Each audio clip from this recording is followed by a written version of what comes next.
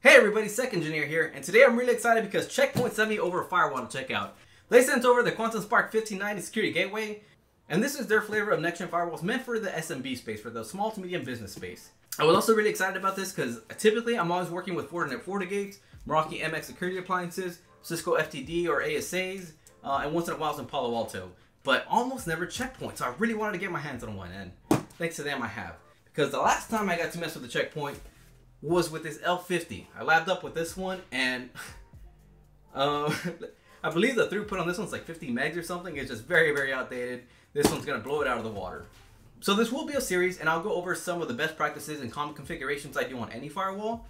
Basically, all the best practices, all the things I usually configure on every deployment, stuff like your remote access VPN, your IPS rules, your anti-spyware, your sandboxing, all that stuff.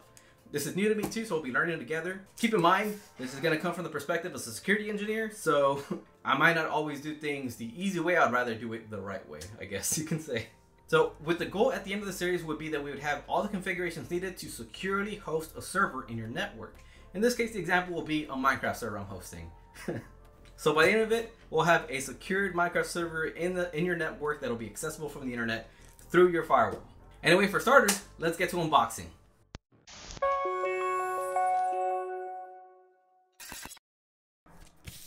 All right, and this is a box that Checkpoint sent over.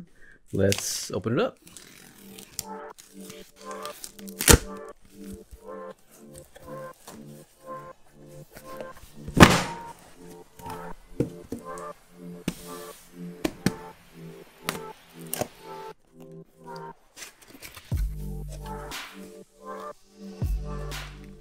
And this is a desktop form factor, which is pretty standard for an SMB. Quick start guide, probably won't be using that.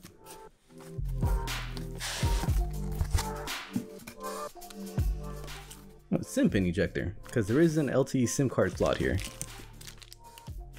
Power adapter, Ethernet cable, some anchors to mount it. Ooh, USB-C console cable, that's a first.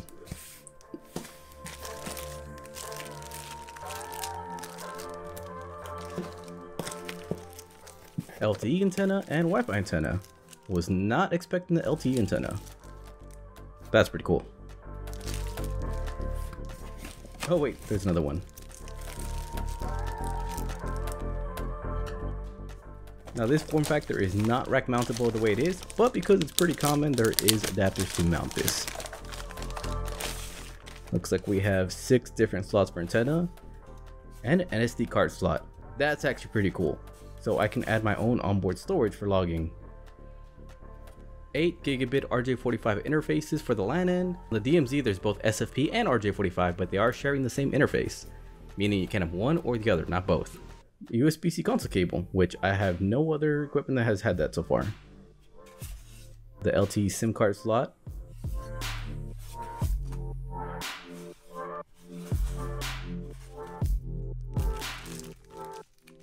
And let's put on these antennas.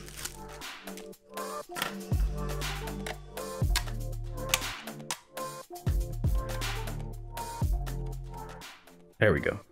And please make sure your Wi-Fi antennas are always pointing the right way. For omnidirectional dipole antennas like these, usually should be perpendicular to the ground, just like that.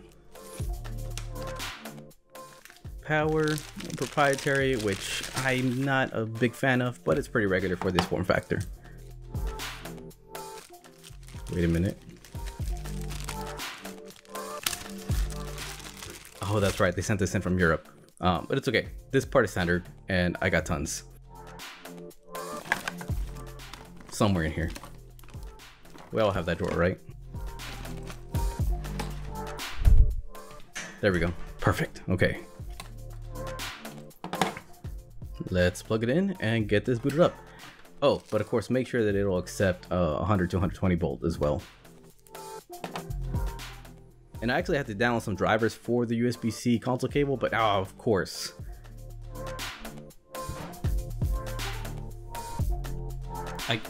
I could not make this up. Oh my god. Anyways, now that I got the drivers installed, Let's plug it in and we should see a post. Now you don't have to connect to console in order to set this up. I'm just used to and prefer to see on the PowerOne self-test. There's usually different options there and you get an idea if everything's going well. That, and usually I do set up equipment via the CLI, though in this case with Checkpoint, the method to do it via CLI is not as straightforward as it's been with other equipment I've used, so I'm going to be setting it up via the GUI. Alright, plug in the other end into your computer.